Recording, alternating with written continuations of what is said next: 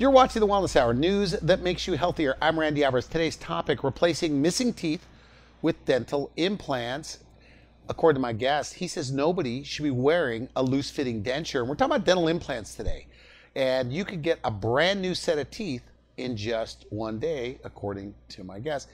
With us, we have Dr. John Gilliland. Dr. Gilliland, welcome to the program. Thank you for having me on the show, Randy. Now, I know you brought some pictures of your patients, and Correct. we'll talk about those in a moment. But for people that don't know your practice, because you do a lot of things there, but who's the typical dental implant patient? So there's two primary categories of patients we see. We have those who have already lost all of the teeth. They're in a current denture, and frankly, nobody's happy with a denture, so we see those patients a lot. The other category is patients who have, if we were to predict their future, within 5 years, they're going into a denture. And so they're looking for options other than the thing that nobody wants to do, which is a denture. So you give these people what? Like upper and lower teeth that don't come out? That's correct. Is that like the newest trend in dentistry right now, replacing teeth? It is. It's the most predictable option that patients have, and it's the best option too. It mimics teeth. It is teeth. They're just attached to dental implants instead of roots. Now, you've had your partner on the show. We've had him on the program, Dr. Hadian. Yep. So he says he brought you in the practice also because of your expertise or background and training with implant dentistry. So how long have you been in and around implants? So it's been about 10 years now that I've been working in some capacity in implant dentistry. And just over the years, we've been getting more and more into it, really digging into the digital side of things now, planning things from a digital perspective. What do you mean when you say digital? I mean that I can plan the entirety of all of your teeth relative to your face, the entirety of the surgery on the computer. Okay. I can make it so that I don't need you in my office. If you come into my office and you need these procedures done, I take in some bits of information, I put you into the computer. Based on that information, I create you have special imaging? Like as far as going inside of their mouth? Correct. There's 3 different layers that I have. Okay. There's the bone. I take a CT. We have that in the office. We do an intraoral scan, which is a 3D scan of all the teeth. And then we do an extraoral facial scan. So all these bits of 3D information get all converged together. And so I have you in my office even when you're not there. So you don't need to come back again and again and again. You're kind of like planning the surgery or planning the teeth or both? We reverse engineer everything from facial aesthetics to the teeth, back to where the implants need to go, then to the surgery. Okay. So what used to take us 8 or 9 months, and oftentimes numerous offices, can all happen in one place, oftentimes in just a couple of days. Okay. Now, at your center, and correct me if I'm wrong, how dental implants are typically done is they're like done in 2 or 3 places. You go to one doctor or a place that does the imaging, like the CT scan, another doctor that does the surgery, and then another doctor that puts the teeth on top. You do all of those parts right there. So is that why you're able to do it so fast, because of the computer? Yes. These days? Yes, it happens a lot faster. It can be more accurate as well. Now, as far as the look of the teeth, because I've looked at, and you brought photos, so I looked through those in the green room, and the teeth look natural. Yeah. How much is that in your hands? Who's designing the smiles? The patients have the ultimate say. It's rare that I design a smile and a patient says, no, I don't like this. Now, if let's say they want something a little bit off because their teeth looked a particular way back when they were 20s, sometimes they'll bring me photos and we'll design the smile based on that. And once again, I can do this all digitally. I can do it on the computer. I can show them what it looks like before the day of the surgery. And this is kind of like your goal, is to all you do is to help people get their teeth back. That's correct. With dental implants. Are there a lot of people where you are that are either headed to dentures? Because we said no more dentures at the top of the show. But are there that many people wearing dentures or headed to dentures where you are? Unfortunately, yeah. So there's, in our area, in the Lehigh Valley, there's a little less than 1 million people. And the statistics vary based on what you see. I see anywhere from 4 to 10%. So based on that, let's say we have 1 million people and it's on the lower level of the data that I've seen, 4%, that's 40,000 people in our area who are currently wearing a denture. That's huge. And if people know our area, then know the PPL Center, that carries 8,500 people. So we could fill that up almost 5 times with the people who are currently in a denture. And that's not even including the people who are trending towards a denture, who within the next 5 years, they're really looking at the prospect of either a denture or other options, which are the ones that we provide. So if it's so good right? Getting a new teeth supported by implants. Why aren't they all doing it? What's your take? You know, I think there's a lot of reasons for this. The biggest reason probably is that patients who have dentures, they really just don't know their options. They don't come into the dentist very often. They don't need to. And frankly, lots of times when they get the denture, that's kind of the end for them. They're done with the pain. They're done with the bad breath. They're done with the bleeding gums, all these different things. They're done seeing me or the dentist in general. And so for them, even though they're dealing with something that is far from optimal on a daily basis, it's almost done. And so they don't go back. They have no reason to, and they don't know their options. Now, another big category would be those fearful patients, right? They've had bad experiences in the office, and I get it. One thing that I would say to them is, you come in, you're sedated, you don't remember it, and pain is not something they complain about. During the procedure or even after the procedure. I'm always amazed that even the next day after the procedure, I have some patients that say, I have no pain. Now, that's not everybody. Some people have variations, but it's the kind of thing that's managed with anti-inflammatory. Sometimes we'll give them a steroid, and swelling stays relatively low. These are all possible issues that people can have. So why would an 85-year-old want to do this? Well, especially if you're 85, you don't want a denture. I mean, this is a portion when you get into your life and you're supposed to be traveling. You're supposed to be spending time with family. All these different things. You don't want a denture falling out of your mouth when you're laughing. You don't like dentures? I hate dentures. And patients, I don't know a single patient who likes their denture. I know a couple denture wearers. They never complain. I told this to your partner. I know. Like, they never say anything. I know they never complain to you guys, but trust me. They complain to us. They hate them. And they hide it. And that's one of the reasons most people around don't even know. Sometimes their spouses barely even know the struggle that they're dealing with. But they're, when they go to the restaurant, they have to choose items that are based on what can I chew with this thing inside of my mouth, this hockey puck that is acting as teeth. And it's really limiting the joy that they can experience with their family and friends. Look, if everybody who is wearing a denture right now in Pennsylvania, Lehigh Valley, wherever it was, doesn't matter. If they knew what they could get by teeth supported by implants, there would not be enough of me or enough dentists in general to take care of them. Just so it's that big of a deal. What do they like most, by the way? What they can eat or the way it looks? It depends on who it is. I'm a foodie. I love food. I was a chef in an ex-life. Okay. And so for a lot of my patients, that's what we talk about. We talk about food. One thing about a denture is, people don't realize this, but you have taste buds and salivary glands on the roof of your mouth. It helps you taste food. So when you wear a denture, you don't taste the full range. It's kind of like tasting in black and white. A lot of the flavors just don't show up. So when we get these teeth, people talk about having more vibrant because taste. The palate's no longer covered on the top. It's no longer covered. Okay. They have more saliva that's covering the tongue, covering the roof of the mouth, and they actually taste more. So again, it's like tasting in black and white is the way that a lot of people explain it. Now, insurance, like even the best dental insurance doesn't really cover dental implants. Unfortunately, no. Like very, very small amount. And Medicare, Medicaid doesn't really cover it at all. Correct. But you say people are financing this. Yeah. All the time. Absolutely. One stat that I read recently was the number of people who are buying new cars each year. It's about 15 million in this country. The average car price is $40,000. You don't hear a lot of people talking about, I can't afford a car. Why? Because 85% of people, they finance. And it's the same way in implant dentistry. You need to be able to finance these things. You need to have an acceptable monthly payment so that you can actually afford this. And that's why so many people are affording it now and so many more people are getting it done, because these options exist. So they're worried about the money and they're worried about the pain. But now you guys are big on IV sedation. Right. What's that process like? Like you numb them up? I mean, tell me about what they could expect as far as maintaining, not feeling anything. Right. So there's variations in sedation that we offer. At the highest level, and the level that I'm most often working with, because these procedures are complex, is I bring in a CRNA. I have someone else. What is that? It's a nurse anesthetist. So it's someone who's like an anesthesiologist who comes and runs all that stuff for me. That way I don't have to think about it. Well, that's All nice. I'm focusing on is the patient, and they're watching vitals and managing the medications. So what if, look, because you said like 85-year-olds, 90-year-olds, these are people that are statistically on like 4 or 5 or 6 medications. Right. Can they still get implants? Absolutely. Even though they're on these medications? Absolutely.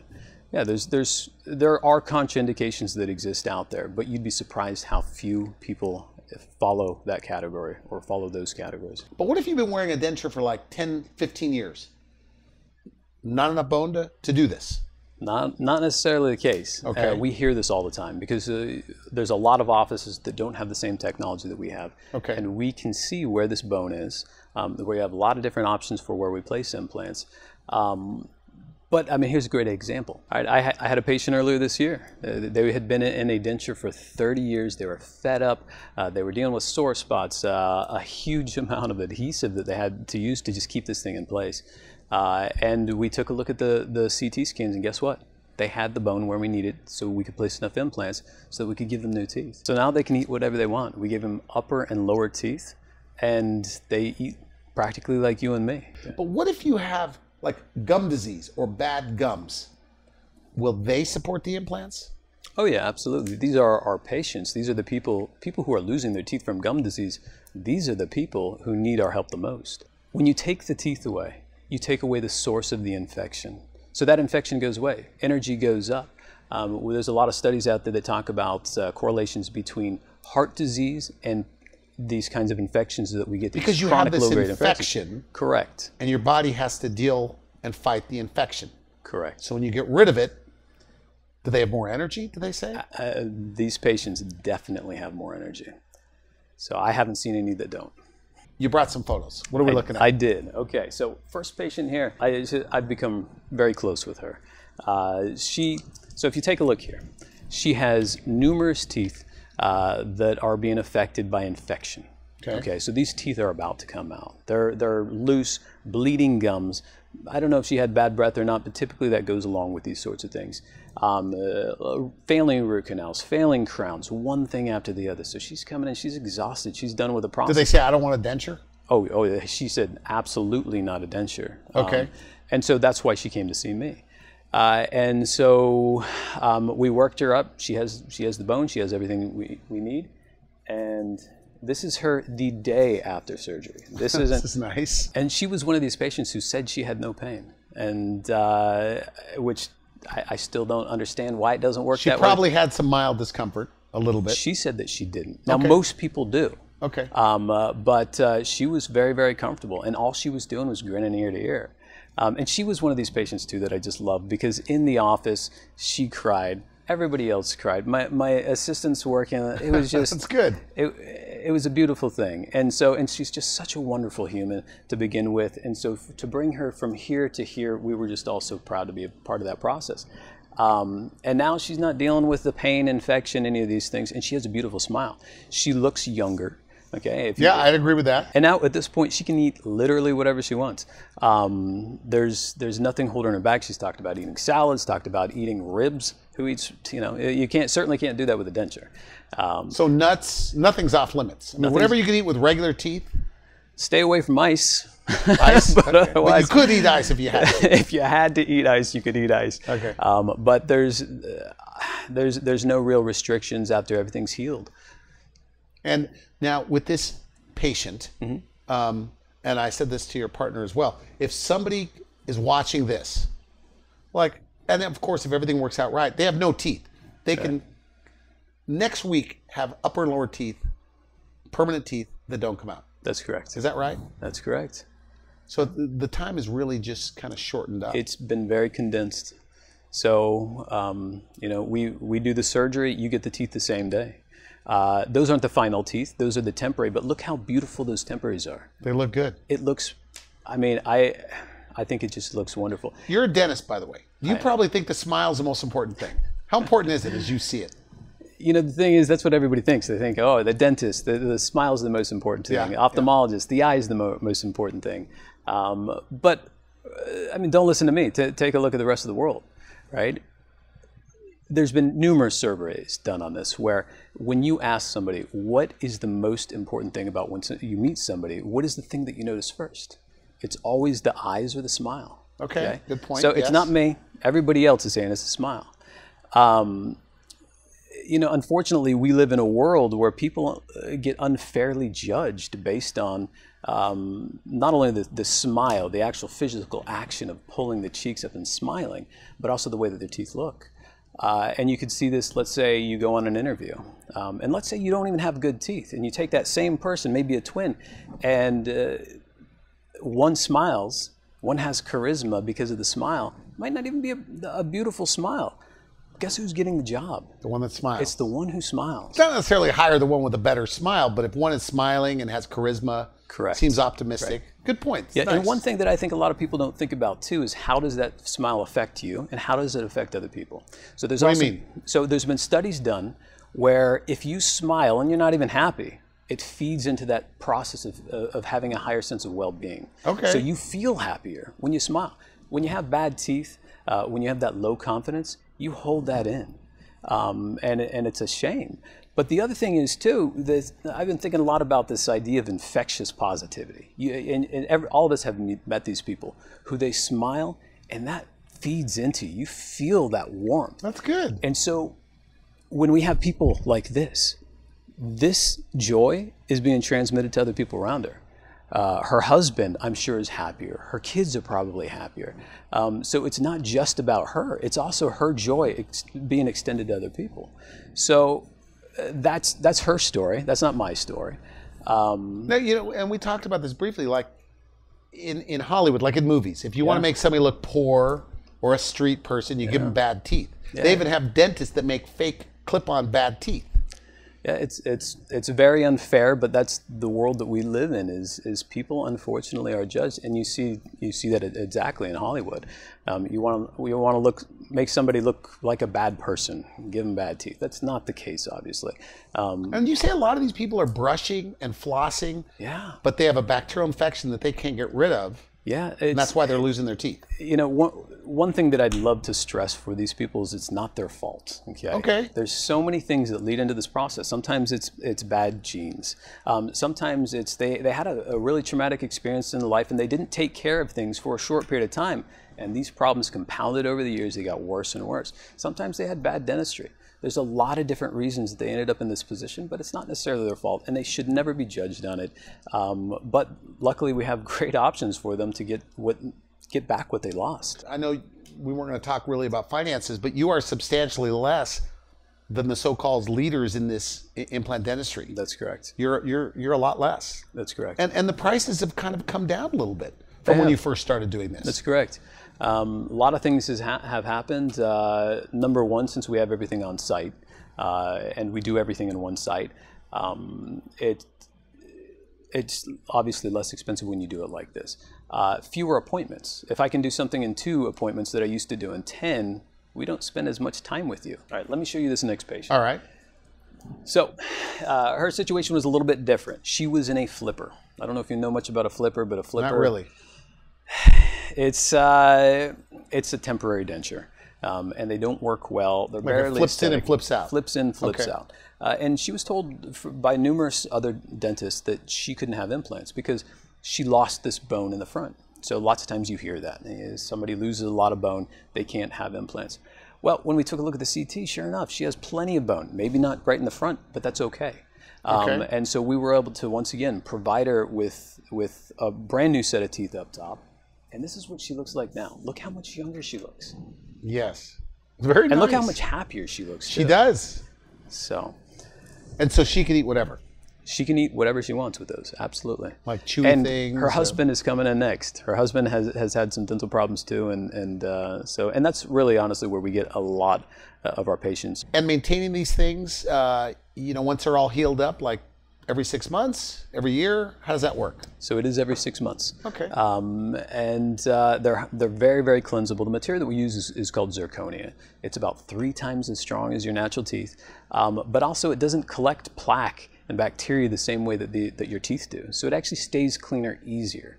That said, it doesn't really stain? Is that true? It doesn't stain at all. So like coffee stains or wine stains? Nothing like that. So you don't have to brush your teeth? Well, you have to still I'm brush your kidding, teeth. but the truth is they stay white and clean looking. They do. Kind of like veneers. Correct. Okay, okay. Yeah. And I know you brought more photos. I don't want to rush you here. Okay. So this is another one who's become a close friend of mine. Okay. Since we started working with her. She's also a wonderful, wonderful person. And this is a patient who would have been in a denture. And her daughter was getting married, and she needed something to happen fast. And when she came to us, sure enough, she had something fast, and it's beautiful. She can eat the food that she wants. So her daughter's getting married. She wants a smile in the photos? Is that? Yes, that's correct. What's going on? Okay. Yeah. That's very nice. Do you ever feel like you're driving home after a successful day and you go, you know, if I didn't meet that patient, they would have been in a denture and then lost in the system, because you say denture wearers don't go back to the dentist anymore. Yeah, Do you ever feel that way? I think about it every single day. There's so many people who are missing out on this. And it's like I said before, it's not teeth. It's not necessarily the smile. It's the way that you feel. And I was thinking about this yesterday too. You see all these commercials on TV where you have these people who have these big smiles. You don't even know what the product is that they're selling. And at the end, who knows what it is, the thing that they're selling. But everybody is looking youthful, big smiles. Yeah. Well, that's actually what we provide. So Okay. that is the product. It's the joy that goes along with it. And so I would love to help these people out every single day. Now, when you, and I'm paraphrasing you, but it's like you say they come back in 6 months or 8 months, and they're unrecognizable. That means they're acting differently, sometimes dressing differently. Your assistant has to say, do you know who that is? Yeah, yeah. I one of a gentleman who, he's a relatively young guy. He's in his 50s. I'm Facebook friends with him. And ever since he had this done, selfies all the time. You should see the clothes that he wears. It's all over the top stuff. He dresses way better than me, way better than Dr. Haiti, and he dresses well. But this guy, he's a different person, and this is what you see again and again. People's attitudes change. Another gentleman, he'd been around from dentist to dentist, and really he wasn't the one who was trying to get in. His wife was trying to get him in. When he came to me, he could not look me in the eye. I couldn't get 2 words out of him. And he decides to go ahead and go forward with him. We gave him new teeth, top and bottom. He is a different person. He obviously looks completely different, because what he had is he was on a medication that made it so that it was a lot easier to get cavities. And so he had cavities all over the place. He had the bad breath, the pain, the going to the dentist again and again and again. And so we got him out of all that pain, and we gave him these new teeth, and his confidence level just shot through the roof. He got a promotion, a pretty big one. So he was a father of 4, and he's the primary breadwinner in the family. His ability to produce was greatly decreased by, meaning produce an income, was greatly decreased by the lack of charisma, the lack of confidence. Lack of confidence, yeah. And when he gets that back, all of a sudden he's the regional manager for the company that he's working for. That's nice. It took a couple months to get So him it's there, more than just teeth. Oh, so That's much how you more. feel about yourself, I guess. Yeah, yeah. Because confidence is attractive. It is, absolutely. You know, like we said, it ignites romance. You know, there's a lot that people are missing out on that they don't maybe remember that they're missing out on it because it's been so long. When you say they have to learn to smile all over again, what do you mean when you say that? Yeah. So everybody wearing masks over the last couple of years, a lot of people have appreciated this because they haven't had to smile. They haven't had to show their teeth. Now, when you smile, there's muscles obviously that are involved in the process. These muscles become dormant over time if you never smile. So it takes people a little while. If they haven't done it for a long time, they're in the habit of like smiling with their mouth closed or something. Correct, or just a little bit of a grimace to their face. Okay. And so, but it's not a real smile. Then they get this, and you do see those muscles pulling back, but it takes a couple months until you see that big, full, beautiful smile sometimes. Then you're doing selfies on Instagram and Facebook, and then you're getting defriended because you're the selfie guy. Right, exactly. Right? So husbands and wives are doing this, partners are doing this? Yes. Who goes in first? I guess the men put this off the most, right? They we wait do. until we're in so much pain, then we go to the dentist. Yeah, and we see it all the time. They're always the ones who are really stoic. Everything's fine, everything's fine. The wife pushes them in. And I'd say to them, quit waiting. What are you waiting for? I mean, you don't have to beat yourself up and live like that. You can have good things too. Is this true that most of the people that get this done, like, have literally hated their teeth for like 20, 30 years? Most of them have. Most of them have. And they've been hating dentists at the same time. They've been hating going in. They've been hating things fail, one thing after the other, the expense of it all. And so that's sometimes, you know, sometimes people think this is expensive, but it's not nearly as expensive as what they've already been through. So it's... Did they ever come in telling you how much money they've spent on their teeth over the years? Oh, yeah. Like, oh, yeah. We hear it all the time. I've spent this amount, I've spent that amount. Yeah, and none of it worked. And then they do this, and this is, nothing's permanent in life, but it's as permanent as it gets.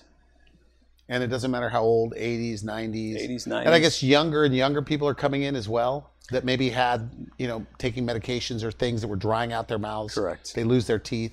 Yes, yeah. So we're seeing the full gamut from patients in their 20s sometimes, all the way up into, you know, for me, 80s. But I've spoken to some people who have treated patients well into their 90s. So no more dentures. No more dentures. You think you can wipe them out? I'm hoping. Yeah. I mean, if everybody, like, if there was a try-in period, like, let's say you talk to all the denture, and I know you can't do this, but like, hey, try in upper and lower teeth that don't come out, that are fixed in your mouth over the weekend. Nobody could go back? Nobody would go back. There's no way. Does everybody say, like, you say they have regrets, like, why did I do this earlier? That's the biggest regret that we hear. Certainly. Why didn't I do this earlier? Why did I put this off? You know, and lots of times it's because they didn't know it was there. But there's some that did know that it was there and waited longer, and you know, that's a primary regret. We're completely out of time. So final message, somebody watching this, they've heard what you have to say. Maybe they have the bleeding gums, the bad breath, the loose teeth. They're headed for a denture, or they're wearing dentures. They've heard what you have to say, but for whatever reason, they're still skeptical. Yeah. Come in. What do you say? I'd say come and have a conversation. Consultation is free. The CT is free. There's no risk of coming in and at least exploring your options.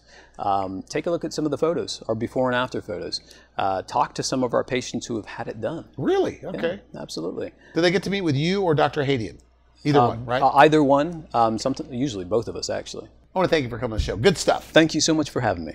You've been watching the Wellness Hour news that makes you healthier. I'm Randy Alvarez. For now, I wish you good health. Thanks for watching the Wellness Hour, the leader in medical news with your host, Randy Alvarez, the authority on health issues.